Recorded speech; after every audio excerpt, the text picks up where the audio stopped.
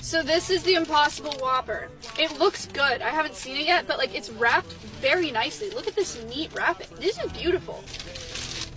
It's huge. He looks kind of sad. First impression, a little bit sad. It's got sesame seed bun, and they gave me sauce. What the hell is zesty sauce?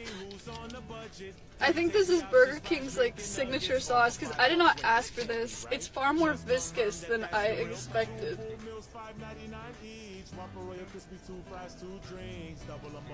Oh shit, that's good.